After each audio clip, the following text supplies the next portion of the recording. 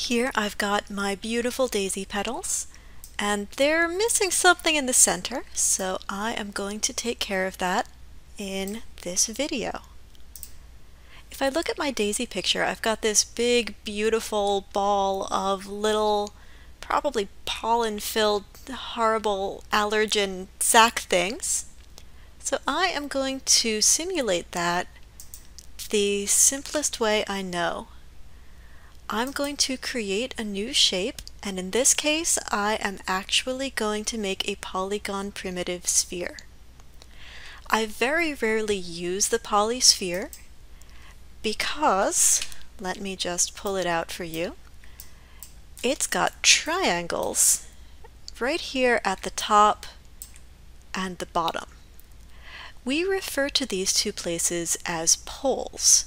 And for the flower center, the poles are actually going to help me, but there's something that you absolutely have to be aware of while you're modeling. So I'm going to Control-Z this back into place.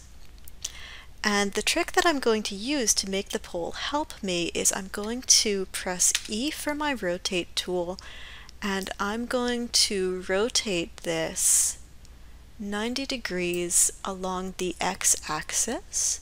To be really precise, I can use my channel box here.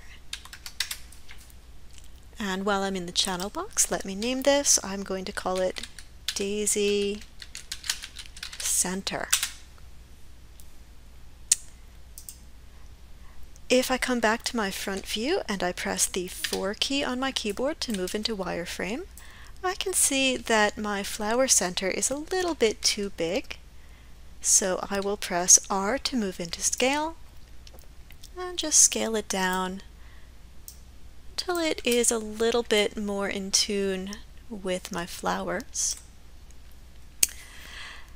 Next, I am going to use face mode. So I'm going to right click, go into face mode, and in my side view I am going to select just about half of the sphere.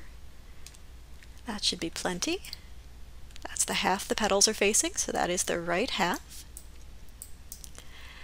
And now what I'm going to do is I'm going to use a tool in my Shift right click menu called Extrude Face.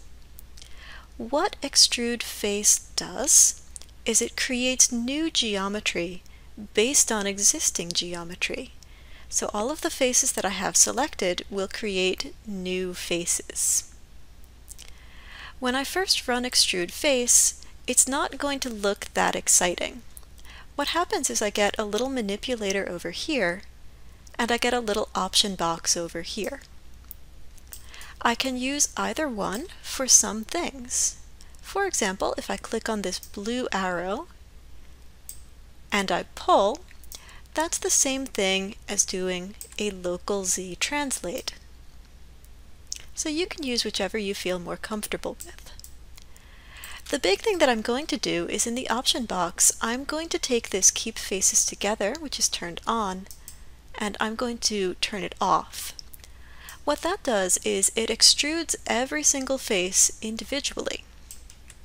So when it's on, it extrudes them all as a mass, and when it's off, it extrudes each one as a separate face, which is kind of cool. Now you can pull them out really far, you can keep them pretty close in. I'm going to press the 3 key on my keyboard and you'll see that they come out as little tiny lumps. In the option box, in addition to local Z translate, I've also got offset, which will give me some taper.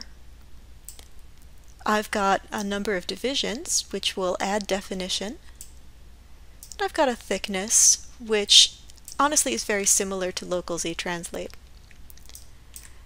I think I'm using a little too much of something, possibly offset. Let's pull that back to 1. How about 0? Yeah, good. And the other fun thing with Extrude is that I can do this a little bit more. Let's see what a 0.5 offset would do. Ooh, way too much. 0.3. Just want a little bit of taper. 0.05,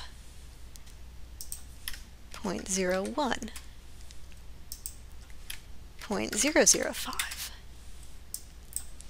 0.01. So in addition to doing this one extrusion, I can go back to Shift right click, I can extrude again, and this time maybe I will hit this little box here and I'll just scale this extrusion a little bit, make it kind of fat, and then I will extrude one more time, and this last one I'm going to pull up, and let's scale this one in a little bit, and we'll pull it up a little bit more. And now I should get all of these nice little balls, and that creates my flower center. It's sticking out the back, that's where the stem is going to attach. And if you want to keep adjusting this, maybe I need to move it forwards a little bit. And maybe I need to move some of these petals back a little bit. You still can, everything is still adjustable. It's still your model and you still get to customize it. And there we go, that is my daisy. So I will pause here, and in the next video, instead of doing more modeling, I'm going to talk a little bit about how to clean up and adjust the object hierarchy inside of Maya. See you then.